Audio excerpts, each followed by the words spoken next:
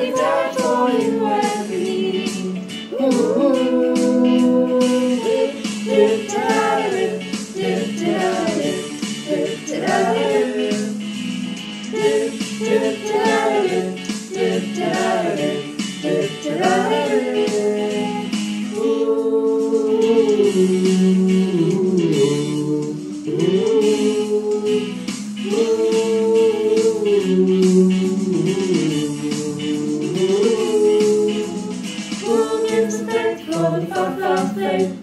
Who gives the love for the love?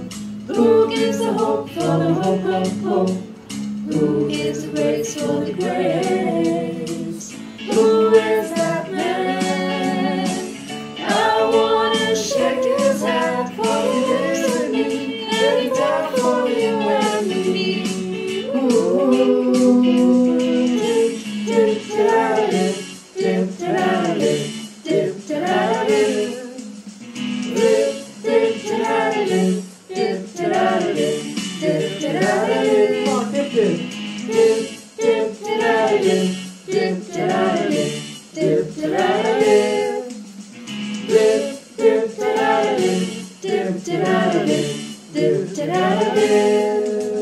Who gives the faith for the love, faith? Who gives the love for the love? Who gives the hope for the hope? Who gives the grace for the grace? Who is that man? I wanna shake his hand, for he lives in me, and he died for you and me. Ooh, dip, dip, da, dip, dip, da, dip, dip, da, dip. I can't hear you. Dip, dip, da, dip, dip, da, dip, dip, da, dip. One last time. Dip, dip, da, dip, dip, da, dip, dip, da, dip. Dip, dip, da, dip, dip, da, dip, dip, da, dip.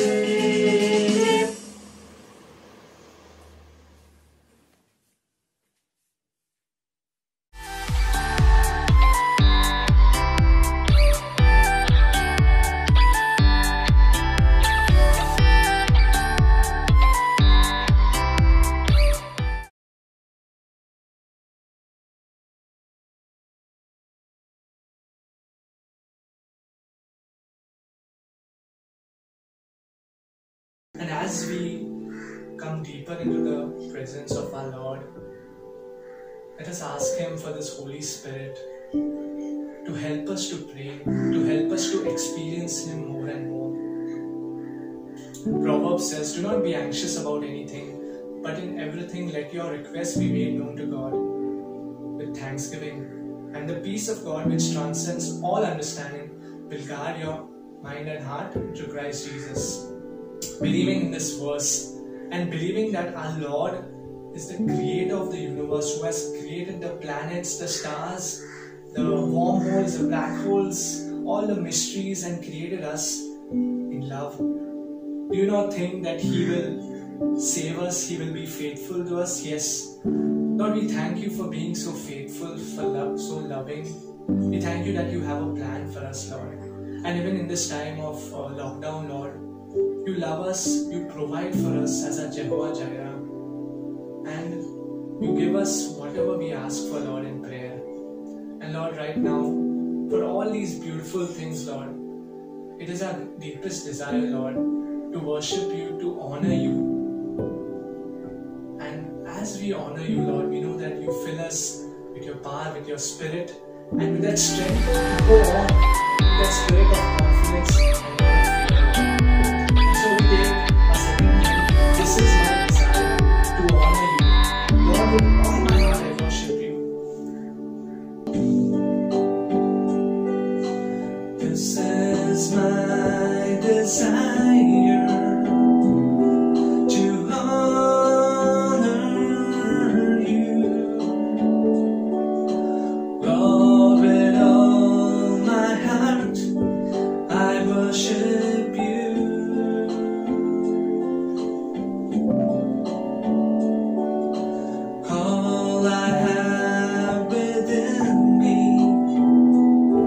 I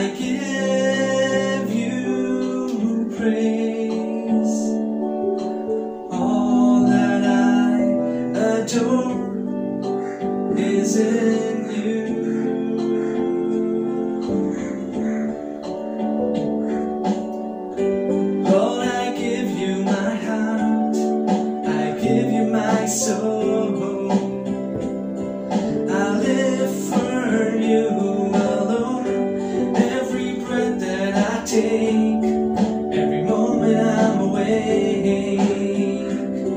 Lord, have your way in me. This is my desire, to honor you. Lord, with all my heart, I worship you.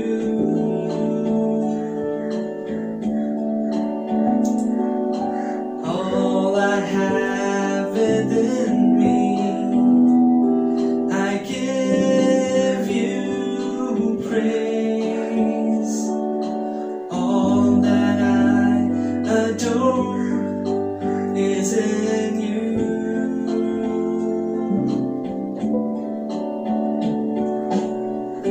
Lord, I give you my heart, I give you my soul. I live for you alone. Every breath that I take, every moment I'm awake. Lord, have your way in me. Lord, I give you my heart, I give you my soul. I live for you alone. Every breath that I take, every moment I'm awake.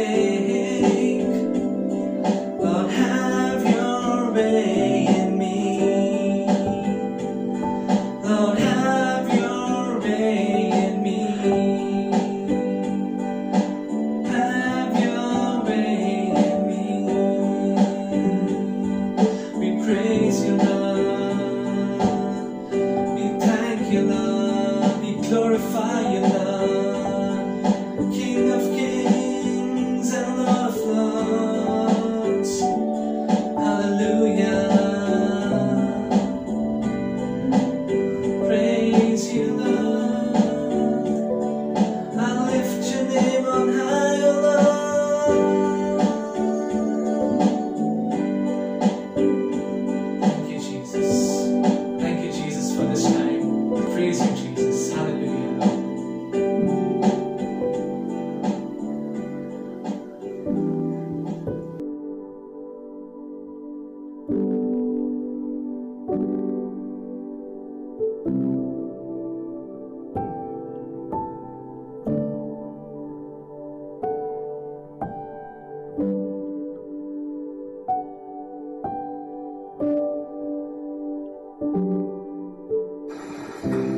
Peace of Christ, dear children. Peace of Christ, dear parents. Welcome to FaithChat and to this session today. I hope FaithChat has been helping you keep connecting yourself to the catechism that we otherwise would definitely miss. So what are we going to talk about today? We're going to talk about the second half of the 10 Commandments. Commandments 6, 7, 8, 9 and 10. All these commandments talk about how we should love our neighbor as ourselves. And that is what God wanted to tell us through these commandments.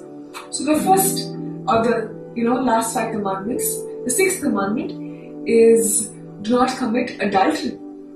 In our context, what God tells us is treat your bodies, your friends' bodies, your parents' bodies as the temple of the Holy Spirit. Because it is the temple of the Holy Spirit. And make sure that whatever you say or speak about it, you always regard it as the temple of God. Even with your dressing, make sure that you feel that God would approve of the clothes that you wore as a temple for Him. So that when you dress up next time, keep that question in mind. If you think God does not approve of this temple, then probably you need to find something else to wear. Yeah.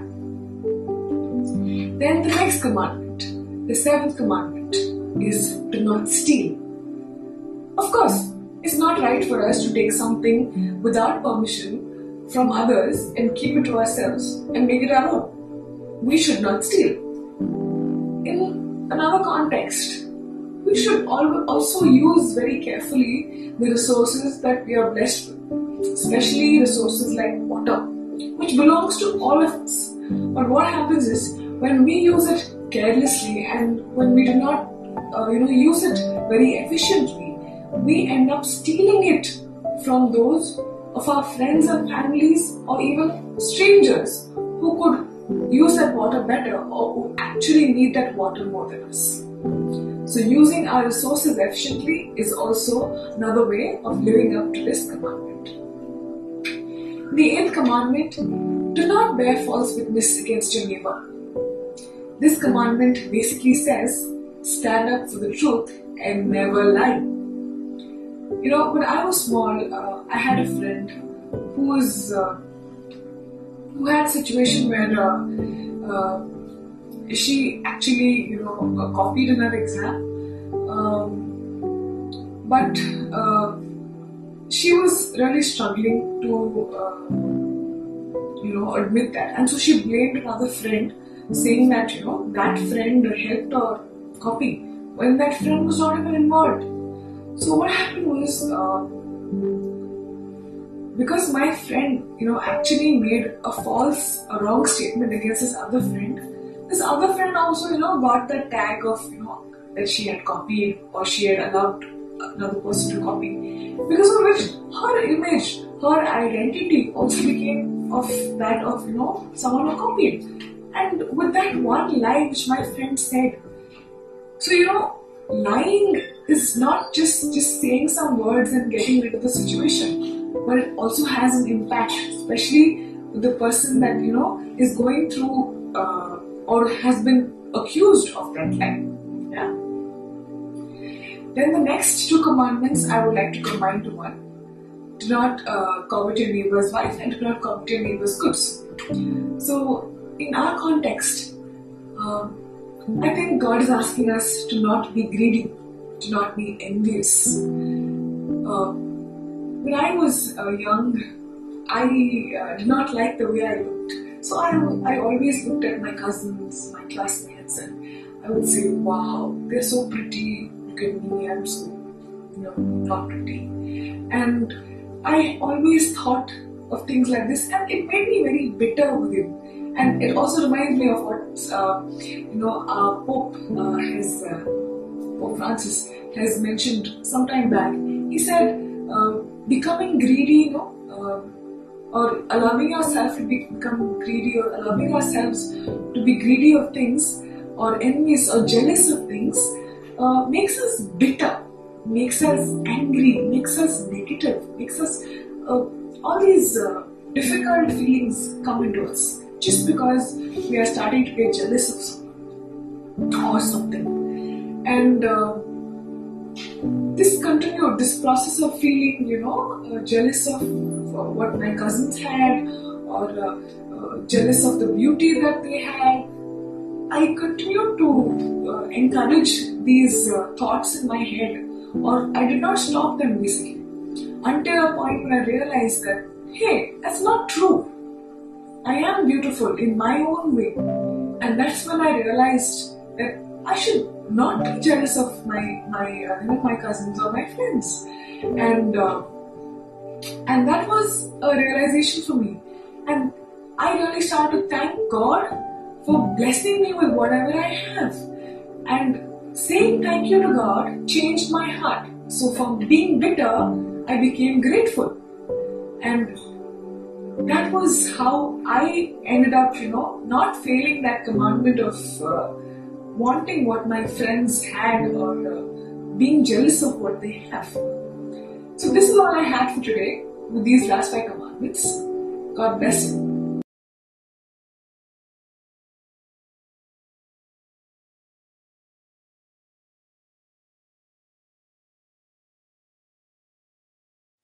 A little story on forgiveness.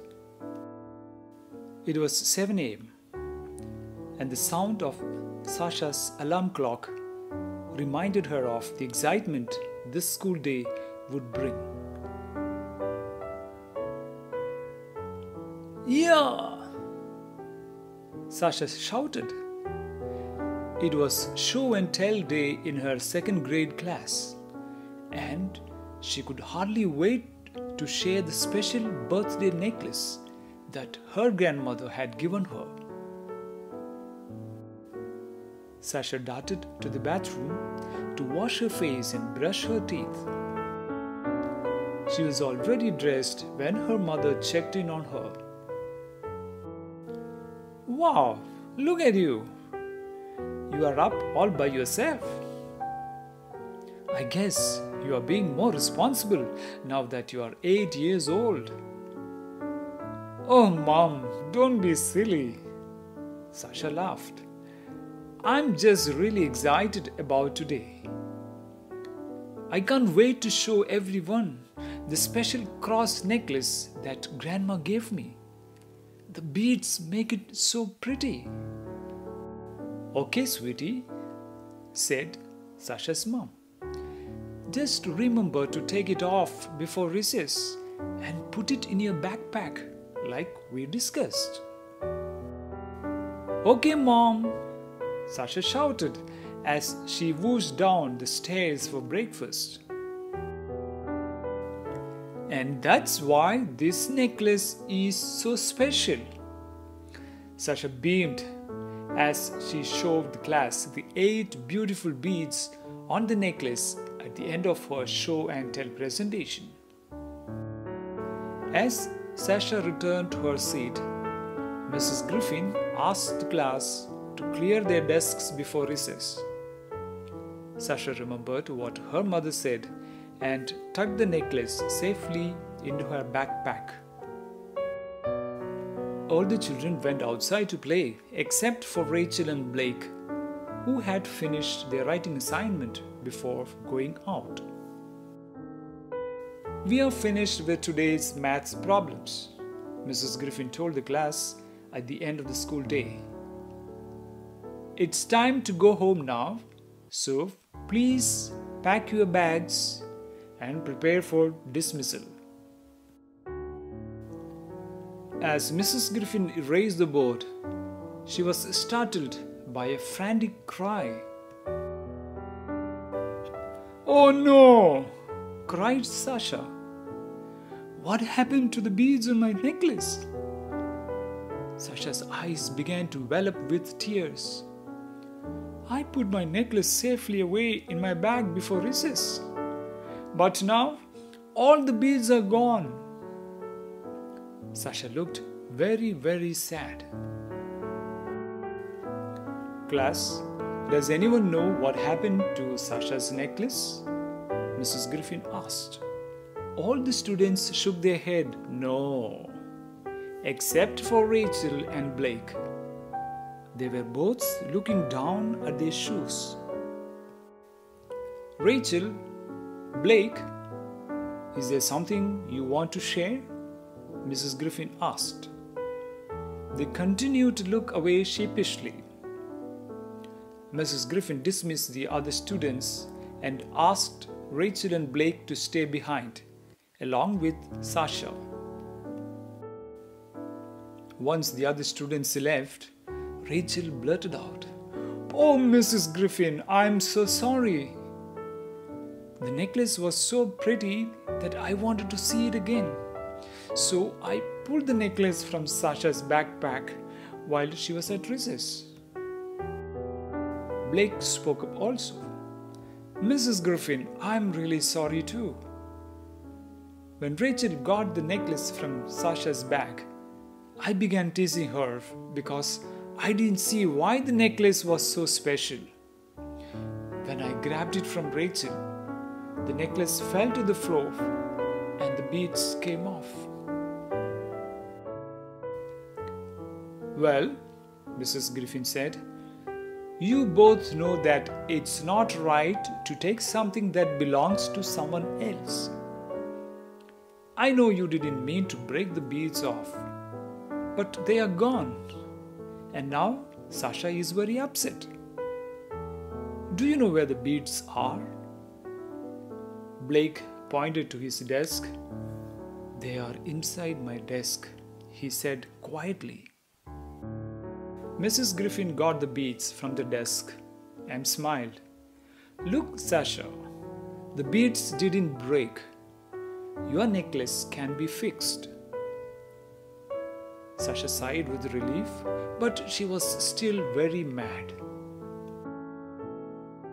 Blake and Rachel looked at Sasha. "We are very sorry for what we did to your necklace."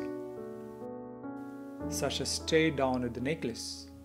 Her brow was still furrowed and she was silent for what seemed like an eternity. Suddenly, Sasha looked up at Blake and Rachel with a big smile.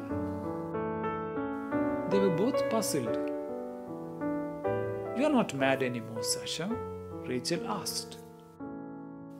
"Well, I guess I'm still a little mad.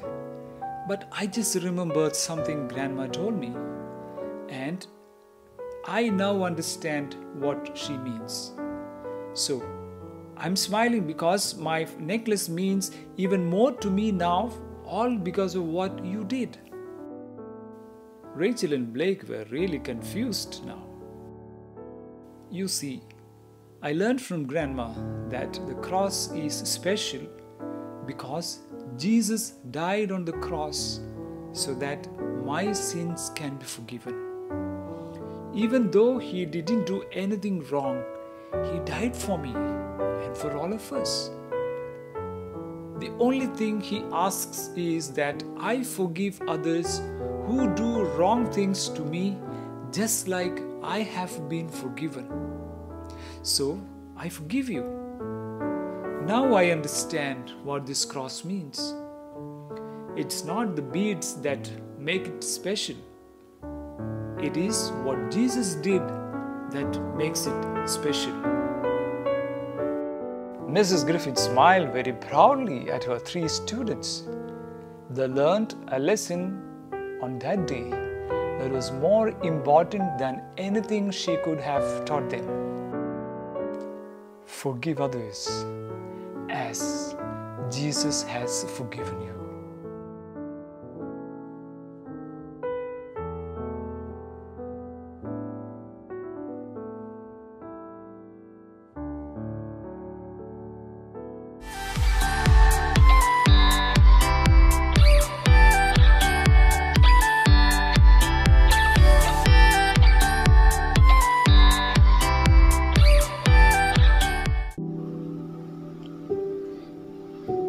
In the time of King Saul, the Philistines made war on the people of Israel. And in the army of the Philistines was the great Goliath. His helmet was bronze, his breastplate was bronze, and even the armor on his legs was bronze. Goliath shouted to the soldiers of Israel, "Let one man come to fight me. If he wins, you will be our conquerors. If he loses, you will be our slaves." Goliath shouted these words at the army of Israel morning and evening for 40 days. Saul and his soldiers were terrified at the size of this huge man. Now in that land in Bethlehem, there lived a man named Jesse who had 8 sons. The 3 oldest sons were soldiers in the army of Israel. The youngest, David, was a shepherd who watched over his father's flock. Jesse said to David, "Go, bring your brothers this bread and cheese. Then come back and tell me if they are well, for they are in the valley with the army of Israel." When David came to the valley, he saw the 2 armies facing each other. He saw Goliath come forward and heard the words he was shouting. The Israelites told David, "The king will heap great riches on the man who kills this giant." David went to find King Saul and told him, "I will fight the giant Philistine who believes he is mightier than our God. I am only a shepherd." But when the lion and the bear tried to take a sheep from me, I fight them, and God protects me from their claws. And Saul said, Go, and may the Lord be with you. Saul gave David his helmet and breastplate, but they were too heavy, he could not move. He took them off and went down to the stream. There he chose 5 smooth stones and put them in his shepherd's pouch. Then David walked toward the Philistine with a sling in his hand. The giant laughed when he saw him, but David cried out, It is not by lance or sword that our God gives victory. David took a single stone and hurled it with his sling. The stone struck Goliath on the forehead, and he crumpled to the ground dead. The soldiers of Israel rushed forward with a great war cry, and the army of the Philistines fled before them.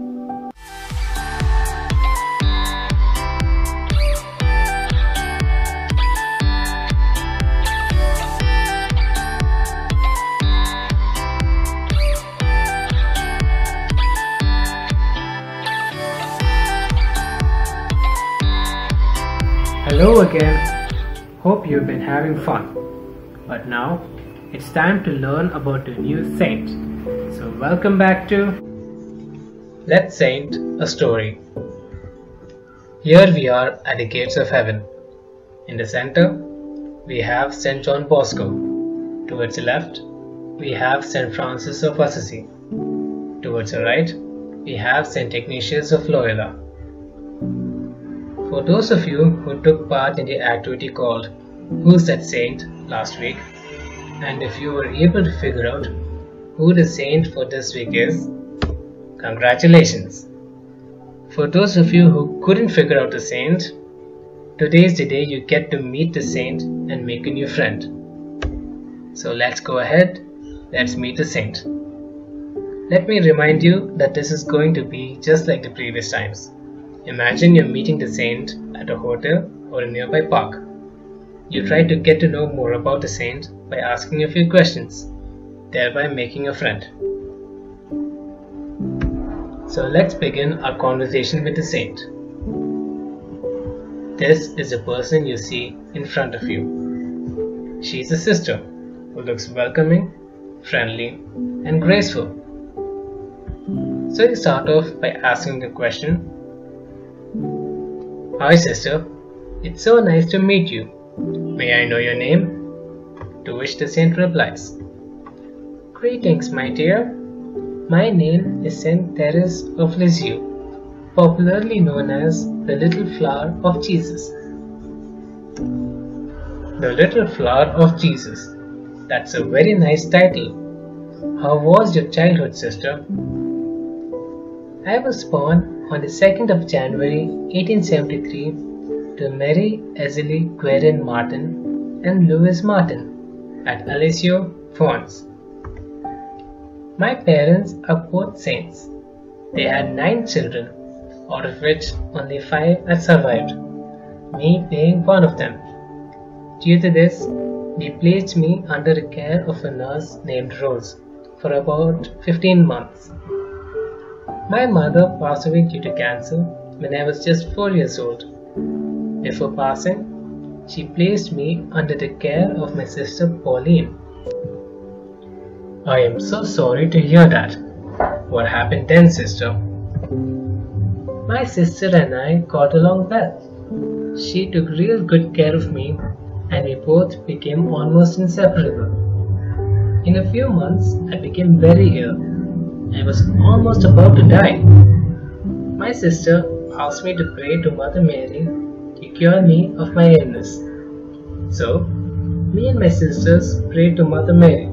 To my surprise, I saw Mother Mary for a short time where she smiled at me. She disappeared shortly afterwards. As soon as she disappeared, I was completely cured. Wow, that's such a great miracle. Tell me more.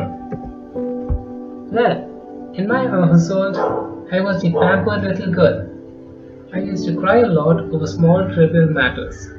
In school and at home too. I couldn't control my emotions very easily. After a few years, two of my sisters joined a convent. Seeing them, I too wanted to join them, but I knew very well that the Carmelite convent had very rigorous and strict rules, and if I were to join the convent, I would have to learn to control my own emotions. How did you learn to control your emotions? It all started on the eve of Christmas in the year 1886, when I was 14 years old. It was customary in France for parents or elders to hide gifts for kids in their shoes on Christmas Eve. My sister Celine had hid a gift for me. On seeing this, my dad scolded Celine, telling her that I am not a kid anymore, and that I had to become emotionally stronger if I had to join the convent. I heard the conversation. Normally, I would have burst out in tears, but this time, I didn't. I believed that this was the moment Jesus had entered my heart, slowly transforming me for a noble cause. Did you join the convent after this incident? Yes, but it had a whole lot of hurdles along the way. Initially, I was refused entry into the Carmelite convent as I was too young. My father then took me to visit the Pope. Upon meeting him, and after having completed a lot of formalities, I was granted entry into the Carmelite convent. The convent life wasn't easy. The facilities were basic. It was cold too. It was nothing like I had imagined before, but I still thanked God for giving me the opportunity, and I did my best while I was there. How did your journey to sainthood begin? Well, my father had a series of strokes and he began hallucinating. My friends at that time began humiliating him, but I did not throw hatred back at them. I, instead, smiled at them. So this is what I did to become a saint. I used to do the simplest and most ordinary of things with a grateful heart and without complaining. I smiled at everyone at the convent. Sometimes I even took the blame for other people's faults. I used to fall sick often, but I always used to pray. I made sacrifices, however small, for the sake of others. I basically wanted to attain sainthood by doing little things. I took my vows on 8th September 1890 and took my name as Therese of Child Jesus. I wrote many letters describing my devotion to Jesus. Due to some administrative concerns at the convent, I was forced to be a novice of the convent for the rest of my days. That didn't really bother me, as I just wanted to do little good deeds for people around me. A few years later, I was diagnosed with tuberculosis, which was untreatable at the time. Seeing this, my sister felt terrible and asked me to write memoirs so that she could tell the world my story and my thoughts. I did as she said, and my sister compiled all of my memoirs along with my letters. You can find these letters and memoirs in the book Story of a Soul. When did you pass away, sister? I passed on to heaven on the 30th of September 1897 at the age of 24.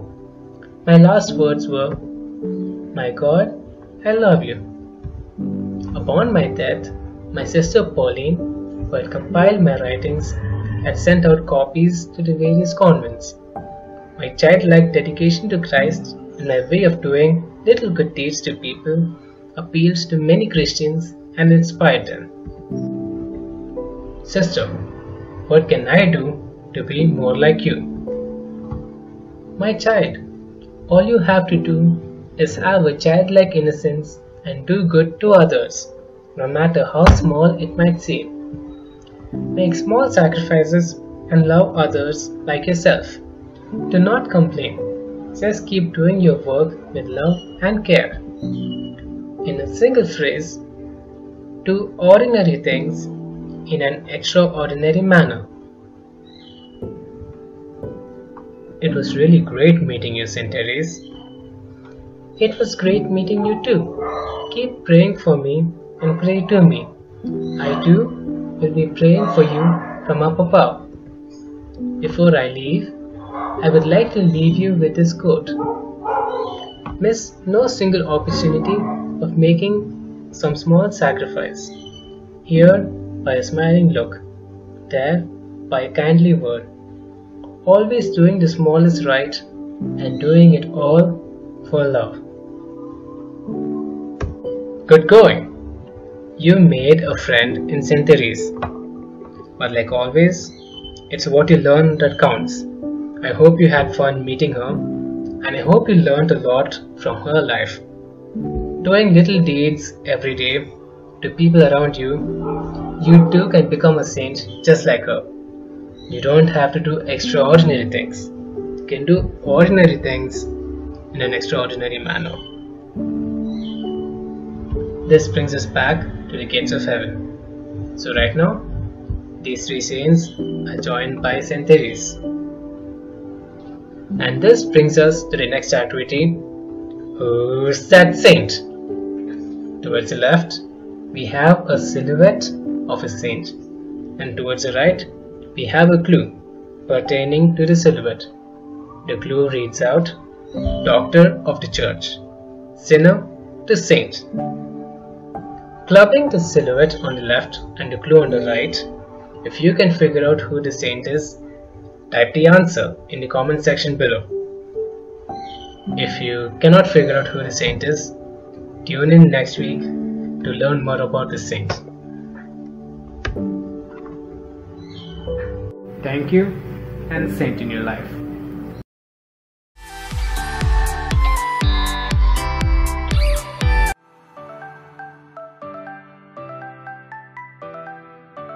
So dear children, I hope you had a great time. The resources of this week too will be sent to you by mail and by WhatsApp. Hope you will do your assignments and do your homework like you've already done over the past few weeks, and you will send it to us by the email ID that has already been given to you. So children, have a great week ahead and hope you have a really blessed time.